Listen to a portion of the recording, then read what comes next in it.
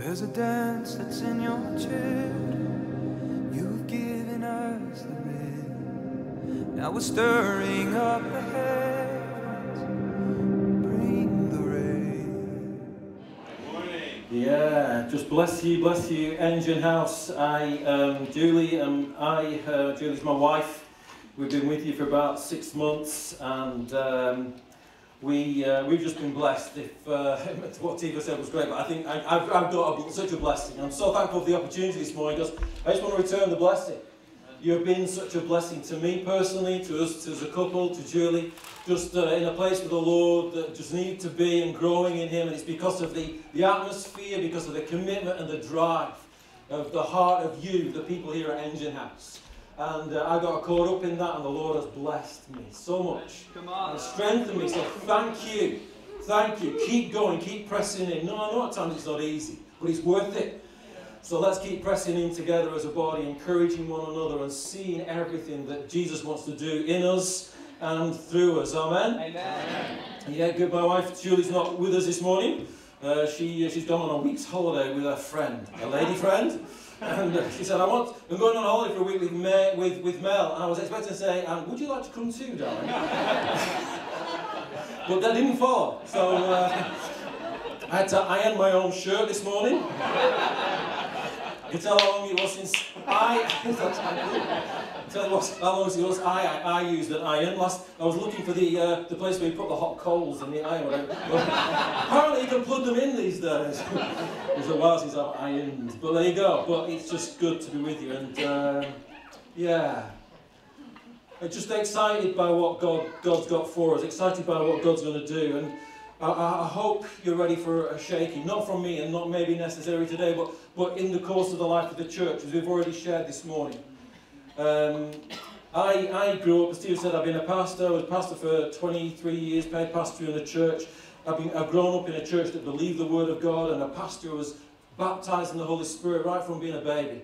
And so that's a great, great privilege. But just sensing there's more, and sensing the heart of the church here that we're pressing in for all that God has got. And I want to be a part of that, I want to encourage in that, and I want to play my part in ministering in that, and just loving with people, but just trusting that the Lord will take us there. And I just want to, are you open for God to rock your world? Yeah. Are you open for God to shake your world? I have a sneaky suspicion that even though we're good, we're Bible believers and we know the Holy Spirit, that still we're almost bolting that understanding of God onto a model of church that maybe isn't just quite fine-tuned according to what He wants it to be. Yeah, that's right. And He wants to do something that will just release the church as it was always intended to be. And sometimes we say, well, it's good, we're enjoying the Lord's presence, we're enjoying the anointing of the Spirit, isn't this it? And sometimes we've got to say, well, we can't confuse the gracious blessing of God with us having got things exactly right all the time. He blesses us not because we get it right, but because He loves us. And because He's a blesser. And so we've got to keep asking, Father, how do you want us to do this thing? Not to panic, not to fret, because as we're looking for it, I completely believe that a humble people who are looking for the will of God won't miss it. Yeah. He's too good of a Father to let you miss it if you're looking for it. Yeah. And so keep looking for it, because we'll find it. And in the meantime, we'll enjoy one another, we'll enjoy God, and we'll grow and go in Him. Amen. And that's the sort of theme that I'm on this morning. It's about sort of looking for that... allowing God to deal with us, to deal radically with us, and to shake us, and to move us and position us for the power of God that He wants to pour out into us and through us. I do believe that God wants to send revival. Amen. Revival. If you're new to church, you may think, well, what is that word, revival? Revival is a word that if you've been in church any length of time, you'll have heard. And it is what it says. Something's not quite as alive as it should be. And so it gets brought back to the place of life that it really should be. It's revived. And throughout church history, if you read, you see there are times when God's moved in a special way and the church has come alive again in a new and a powerful way. When the church has got itself into position with what God wants it to do. I believe that God wants to send revival to us. Not just to us, but to all His body. I believe that He will, if a people who are hungry enough and seeking Him enough. And what we've got is good. But it's nothing compared with what there will be when God moves in his grace and in his power as he wants to do among us. There's a song that you may know. One of the lines is, Father of creation, the world has yet to see the full release of your promise, the church in victory. And we want to see again the full release of his promise. He's already poured out his Spirit at Pentecost, and all of Pentecost is available for us today. We just need to believe it and press into it. But I do believe he can't do it as we are now. He needs to shape and change our lives. He needs to shape and change our lives. And I just want to dwell on for a little while on that and just pray the Lord uses this time to do that. We're going to turn to 2 Kings. 2 Kings chapter 4. And it's the story of Elisha. Elisha was a prophet in the northern kingdom of Israel. The kingdom split. It was a whole, and then it became a north and a south, Judah and Israel the north. And when the north split off, immediately it started going astray. And God sent miracle-working prophets into the northern kingdom to say, hey, those gods you're worshipping, they're useless, they're powerless. But look at me, I'm the God who works in power. And he tried to get their attention through power-working prophets. And Elisha was one of those. And this is an episode in the life of Elisha. It's 2 Kings chapter 4, beginning to read at verse 1. It's a story, well, let's read the story and then we'll go through it. Now the wife of one of the sons of the prophet cried to Elisha, your servant, my husband, is dead. And you know that your servant feared the Lord. But the creditor has come to take my 2 children to be his slaves. And Elisha said to her, what shall I do for you? Tell me, what have you in your house? And she said, your servant has nothing in the house except a jar of oil. Then he said, go outside, borrow vessels from all your neighbours, empty vessels, and not too few. Then go in, shut the door behind yourself and your sons, and pour into all these vessels. And when one is full, set it aside. So she went from him and shut the door behind herself and her sons. And as she poured, they brought the vessels to her. And when the vessels were full, she said to her son, bring me another vessel. And he said to her, there isn't another. Then the oil stopped flowing. She came and told the man of God, and he said, go, sell the oil, pay your debts, and you and your sons can live on the rest. Isn't that an awesome story?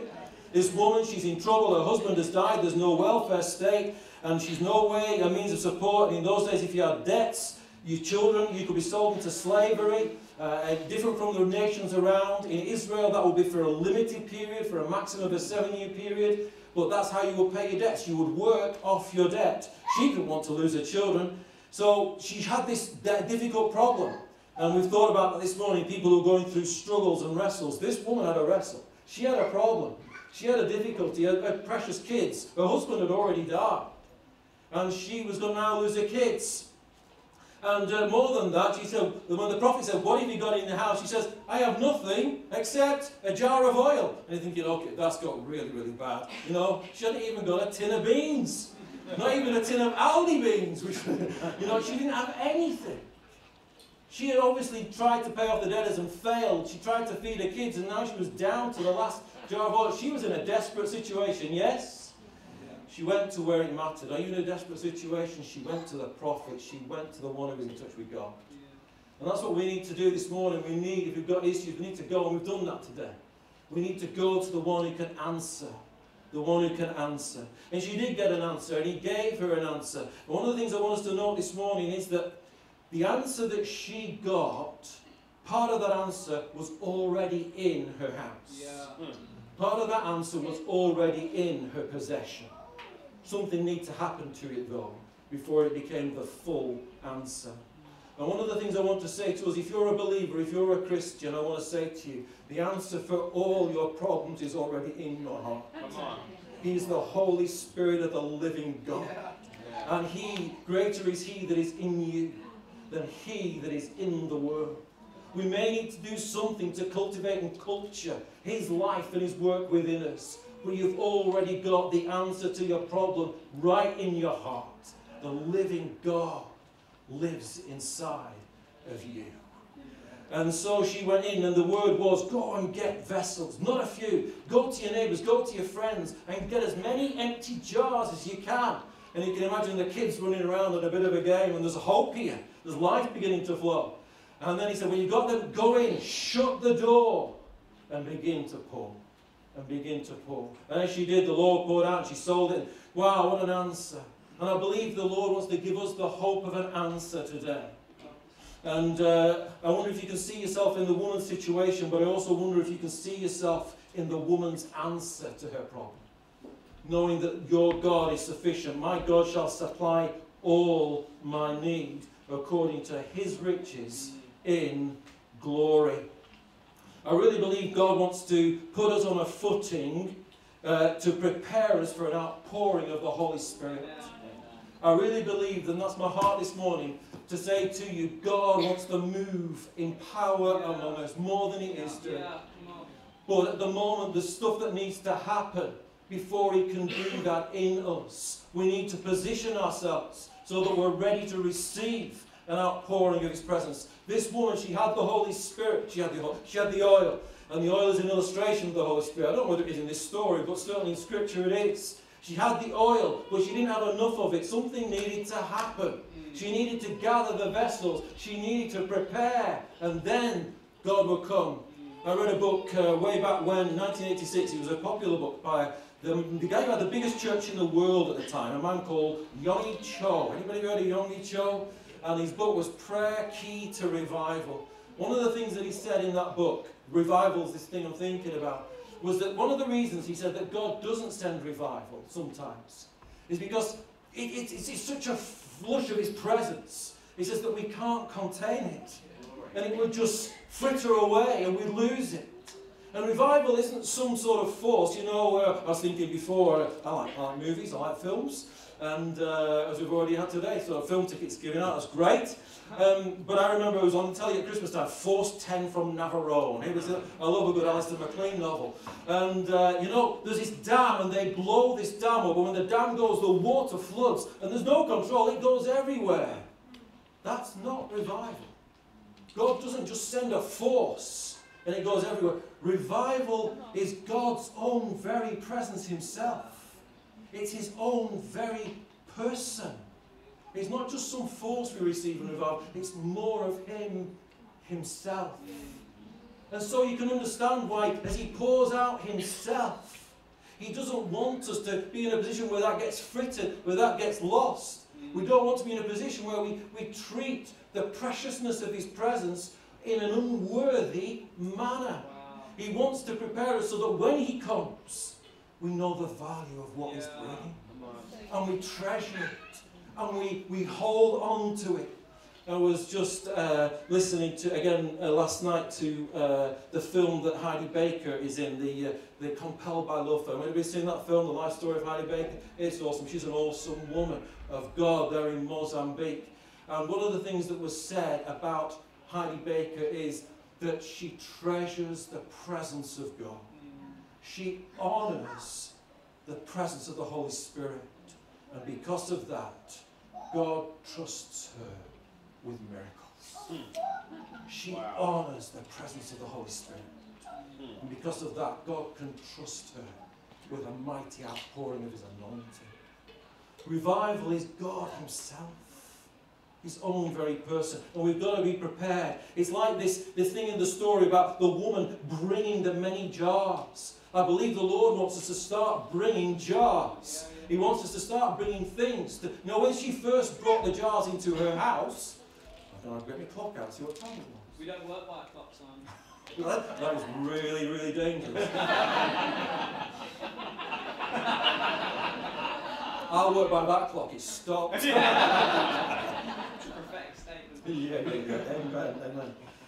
You know, when the kids first started bringing the jars into the house, they were still empty. It was a preparation. There was a preparation.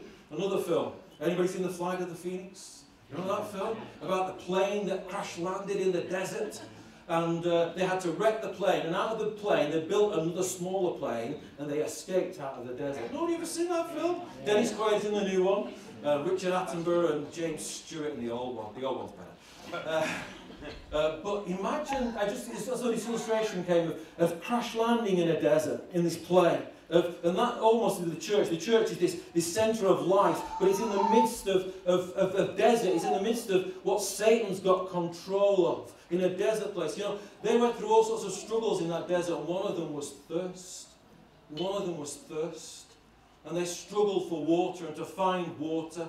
But imagine that this plane was full of buckets. You know what buckets are? I don't know how to say buckets in Cornish. Bucket. Okay. It's full of buckets. You know, what happens if one night it rained and rained and rained and rained and rained, and all the buckets that were in the plane were still in the plane? How would you feel in the morning when you woke up? You feel a proper Charlie, and you still be very thirsty. When you put the buckets out, before the rains come, in expectation, in anticipation, for the Christian in prophetic declaration that God is going to come in the power of his presence. And that's what the challenge of this passage is. What are the buckets? What are the vessels that you're going to start enlarging, that you're going to start making bigger, so that the Holy Spirit, when he comes, he can pour into your heart and your life. And there's a phrase in this scripture, and it says, not a few. The prophet says to her, don't just gather a few. You see, the temptation is to, oh, I turned up at church today. Hey, that's good. And it is. It's awesome. I love it. But there's this emphasis on gathering as much as you possibly can. There's this emphasis on, hey, it's not just about turning up at meetings. It's about preparing and shaping the whole of my life. Yeah, come on. Not a few. Not a few. There's got to be an intensity. Yes. There's got to be an intentionality. Yes. There's got to be a focus. Yes. You know, the kids didn't go off and play at this time. This was a life and death circumstance. The kids didn't go down the street. They were helping the mum gather the buckets in, gather the vessels in. There's got to be a focus. Yeah. Because the focus says to God, we're serious. We're serious about your blessing. We want to be spoiled for everything else. But we want to be serious about pursuing you. We don't just want to gather a few. And I want to promise you, to make you a promise. In the end of this story, you know, she came to the end of the vessels and she said, pass me another. And the lad said, there's no more. And the oil stopped flowing. But I'll make you a promise that if you'll yield to God and follow him the days of your life, the oil will never stop flowing. It will never stop flowing. Because Jesus said, if anyone is thirsty, let him come to me. And let him drink who believes in me. And out of his innermost being shall flow streams of living water. If we'll get this right, those streams will never stop flowing. That's the sort of people that he wants. Is that what you think? Is that what you thought church was about? Me neither. But we've got to get it to the place where it is. Because the world needs to see Jesus in all his glory. And at the moment the world mocks the church. It thinks it's a powerless institution. It thinks it's something it can ignore. But the church is the body of Christ. They're ignoring Jesus. They're ignoring the King of Kings and Lord of Lords. They're ignoring my Saviour. They're ignoring the very one who made them. The one who gives them life and sustains them. The one who is the goal of all things. We've got to put him on display. We've got to let the world see him as he really is. And that's going to mean a change. If we keep doing what we've always done, we will just get what we've always had. If we keep doing what we've always done, we've got to change. There's got, well, for me there has. As I told you, Julie was away this week. And I sort of took the opportunity to think, okay, I've been thinking that I watch too much telly, and I do. Okay, confession.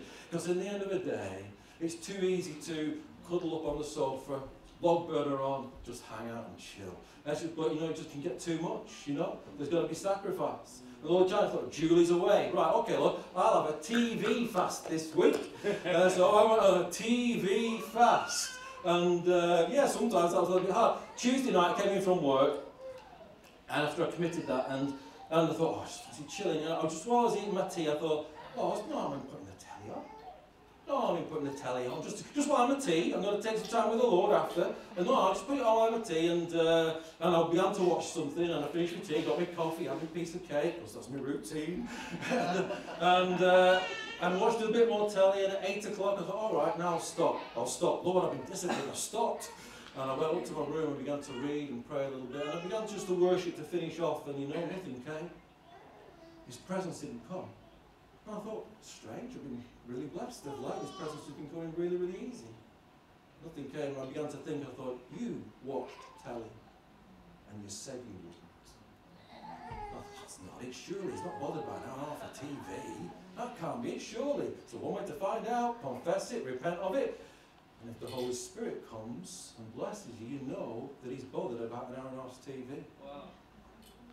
And so I said, Lord, I'm sorry. I confessed that. I said I wouldn't, and I did. I'm sorry. Within 10 seconds, his sweetness fell and blessed me with his presence. And I said, Lord, I'm sorry. I didn't know you cared. I didn't even know you noticed me that much, Lord. It's just little me. I didn't know you noticed me. I didn't know you cared about an hour and a half's telly that I was watching, Father. I didn't know you cared about what I did with my time and what I said I would give to you, and you would call me to account for what I said I would give to you. It's not just me. It's you too. He cares. He cares about how we spend our time. Yeah, true. And one of the things I really think that he wants to shape up in us is time. The dedication and the devotion of our time. I really think he wants to overhaul that. I just want to go, just listen to me for a bit. Buckets, these buckets that they gathered, what could they be for us? I've mentioned one. Time. What could these things be that we need to, as it were, increase capacity, prepare for the outpouring of the Holy Spirit? Are you ready? Are you okay to do a bit of work? Yeah. If you were to turn into 2s and 3s just for 2 minutes, could you just chat amongst yourself and think, what are the sort of things God could be calling us to be a preparation for the outpouring of the Holy Spirit? Yeah, if you were engaged with that for yourself, if you're new, or if you're really uncomfortable with this, don't feel embarrassed, don't feel pushed into it, just sit there and think about it for yourself. But if you would like to, break into 2s, 3s, not much more than that, you won't have much time to talk, and say, okay, this woman gathered the empty vessels. God's calling us to prepare. I said time is one as an example. With other things that you can think of that we've got to expand and get ready. Buckets that we can get out of the plane and put in the desert, ready for the outpouring to be filled. What are the things he's asking us to do? How do we prepare? Do you want to do that right now, just for a couple of minutes, and just to engage with the Word?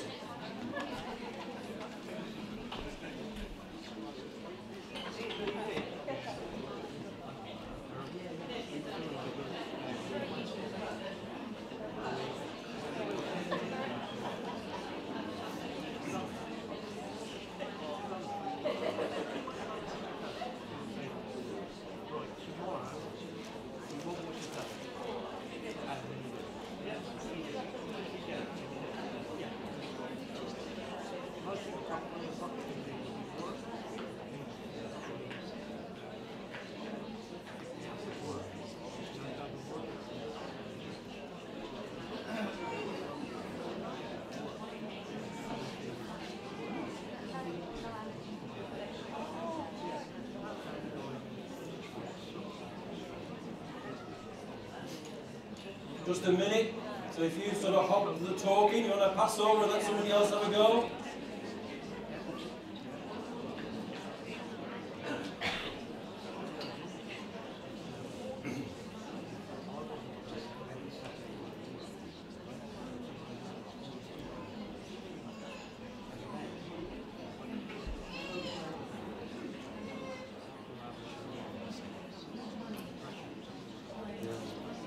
Okay, if you could be bringing that back to a close, that'd be great.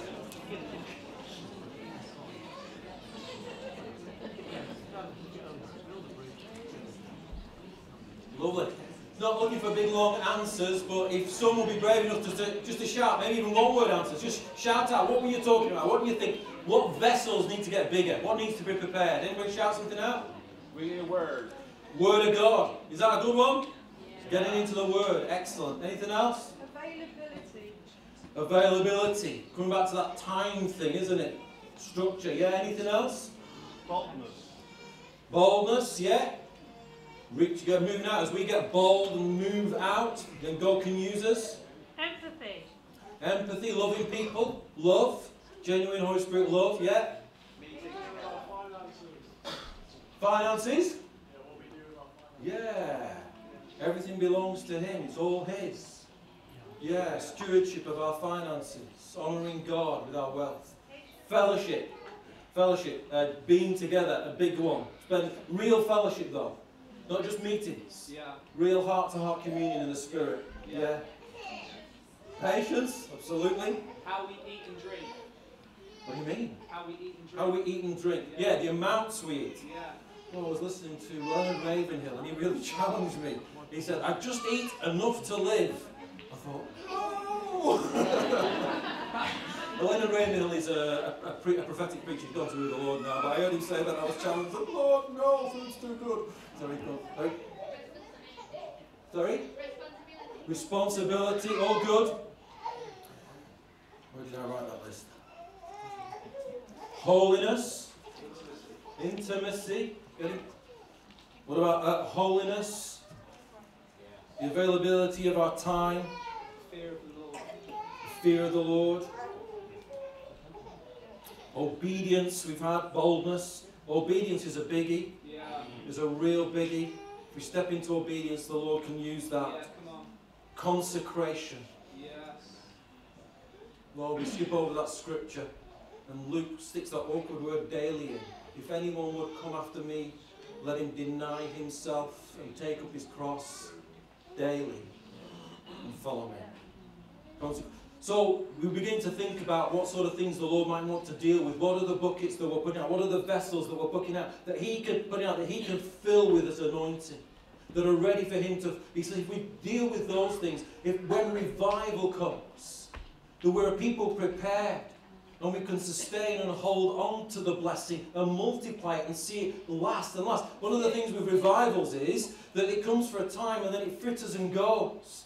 But when God moves in His power, we want to be in that state until Jesus comes again. Yeah. Can we believe for that? We want to be a New Testament church until we see Him face to face. Yeah. And so He's preparing us. But I hope you get excited about that. Yeah. Preparation is never, you know, if you're working on a car and you want to spray, I just want to spray the thing. But you've got to rub it down. The preparation's not the easy bit. It's hard work. You've got to take your time on it. But when you do, the results are awesome. Yeah. And I believe He's calling us. He's calling us to prepare. To prepare. I want you to go away, and if you will, I want you to think about what are the vessels you're calling me to bring in. There's a bit we haven't sort of touched. There's an interesting detail in the story. It says, I want you to, Elisha says, go out. He says, go out to the woman. She's got to get out of her home. For some of these things, one thing we haven't mentioned was healing. It's a vessel. I mean, some of us, you know, if, imagine these vessels that she brought back, and the lads in their enthusiasm, they brought back a cracked pot. You know, they say, well, I can't really use that, okay? And some of us feel a bit like that, don't we? You talk about revival, but you don't know this rubbish that's going on in my life. Yeah. We feel a bit like a cracked pot. And so preparation in that case is healing. Healing. What about cleansing? What about a dirty pot? You know what? It needs to get clean. It needs to be washed before it can be filled with the oil. Ask the Lord, Lord, how do you want me to prepare? I want to put out vessels. I believe you're coming with your rain. I believe you're coming with your poured out presence. Lord, I want to prepare my life. I just want to focus lastly just on one of those issues. And I had the privilege just of preaching in Truro Baptist just before Christmas, which was awesome, and picked up on the story of Mary, the mother of the Lord Jesus Christ. What an awesome, awesome woman. And we have much reason to be thankful for Mary, the mother of the Lord Jesus Christ. And when the angel first visits her in Luke chapter 1, it says the angel went to a virgin in Nazareth, betrothed to be married. And she's getting married. Do you think she's excited about that? I think she is. You know, getting married's a big thing, isn't it? And the planning, and in those days you'd betroth. The betrothal is as solid as a marriage. It's just not come together yet. It's as final as a marriage in the New Testament, but you just haven't come together yet. And it can take about a year, so she's somewhere in that year. So she's beginning to plan for the wedding. I think she is. Sort of put it in our modern context, you know. What are the sort of things you plan for a wedding? First on the list. Pardon? What was that? Wedding cake. I like cake, yeah. I was going to say, the food that we're going to have at the reception. That would be first on my list. And that was the only thing I had to do with the planning of my own wedding, the food at the reception. You know. But what else is this? She would have to plan, got to get the dress, got to go for the fitting of the dress. You know, beautiful white gown, get married in, wedding robes, royal robes, to wear for the wedding, queen of the day. I've got to book the flowers. I've got to book the chauffeur-driven camel. We've got to, you know, all these plans. She's got to get her dates ready to plan, all these plans. And she's focused, she's getting married. And then not just then, after the wedding. These are God-fearers. Joseph and Mary love God. They're followers of God. To be a fine, upstanding family in God's own people. To be a member of the covenant people of God, respected and loved in the community, honoured in the community. And in one moment, God comes into Mary's life and says, I want to wreck your plans for the future. There's going to be no white wedding because you're going to be pregnant. No wedding dress. You're not going to be respected because people are going to say, that child was conceived out of wedlock. And not only that, it's not just for the 9 months you're carrying it, all your life. Simeon said to her, a sword will pierce your own soul too. So all your life, Mary, I don't just want 9 months, I want the whole of your life. You've got plans for your life, Mary. But I want to come and I want to wreck your plans. And I want to give you my plans. What would you say? What would you say? Mary said, behold, the bond servant of the Lord. Be it unto me as you have said. Be it unto me as you have said. I don't know whether he finds that response in my heart today. I'm longing to be in that place. She's an incredible woman because she just said yes. You can have it all. You're worthy of it all. You're worthy of it all, Lord Jesus. And she allowed the Lord to take her calendar and rip it up. Wedding, June, plans, March, April. He took the calendar and he ripped it up. And he gave Mary a new calendar. His agenda for her life. What's your calendar looking like? What does your calendar look like this week? Yeah. Are you willing to hand it over to him and see him rip it up in order that he can give you his agenda? Give you his calendar. It's not going to be easy. It's going to be good. It's not going to be easy. It was difficult for Mary. Nice story, Christmas. It's an awful story. She had to walk 90 miles from Nazareth to Bethlehem. She didn't have a donkey. That was rich people transport. She walked. Pregnant woman, God, what are you doing? She walked, she suffered. But good. When she found out she was pregnant, she went to be, I love the story, she went to be with Elizabeth because Elizabeth was going through a similar thing. She got in amongst people who wanted to go the same journey. She got in with people who were going the same journey. And when they got there was prophetic release. Elizabeth said, yeah, when you've hit the babe within my womb, leap for joy. Blessed is she who has believed that what the Lord has said to her will come to pass. Her husband, I don't believe it, and he was struck dumb. But Mary, Elizabeth's husband was struck dumb, but Mary had laid hold on the word of God and believed it. And went for it with all her heart. Yeah. And Elizabeth said, you believe. It was an impossible thing. How will this be, Mary said. The angel said to her, no freshly spoken word of God comes without the enabling to fulfill it. No freshly spoken word of God comes without the enabling to fulfill it. That's what he said to her. Mary said, I believe it. I receive it. I'm going to give my life to it. And that was Mary. Was it hard? It was. But then Mary herself is released in prophetic joy. The Magnificat, they call it.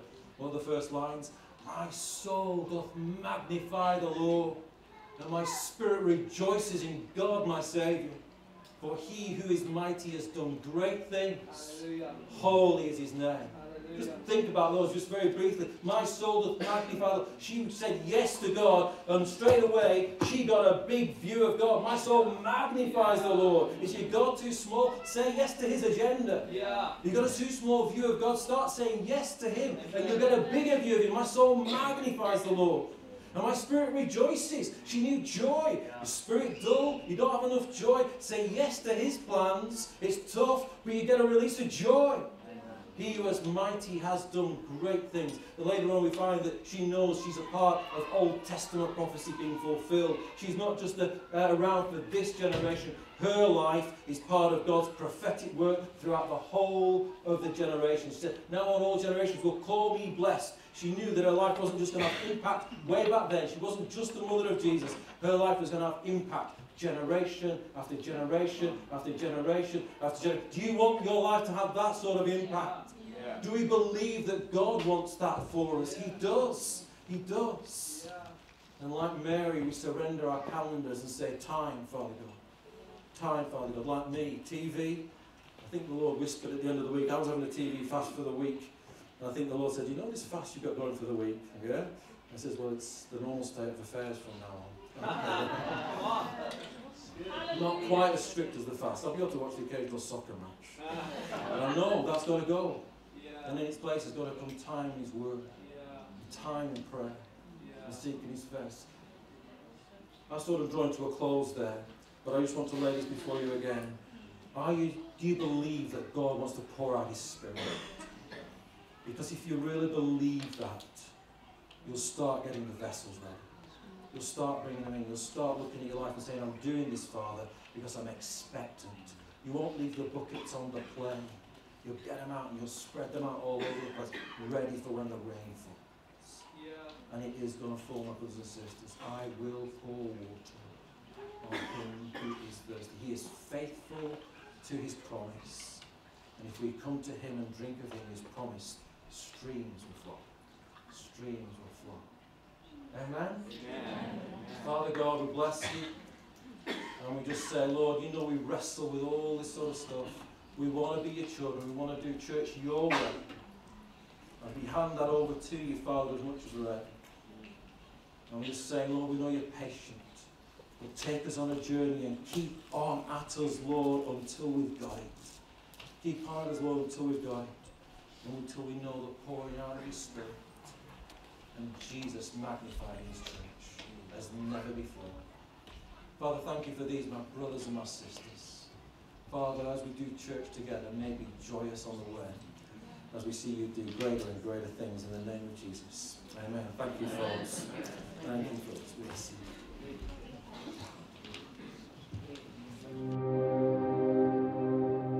There's a dance that's in Your children. You've given us the rhythm. Now we're stirring up the head.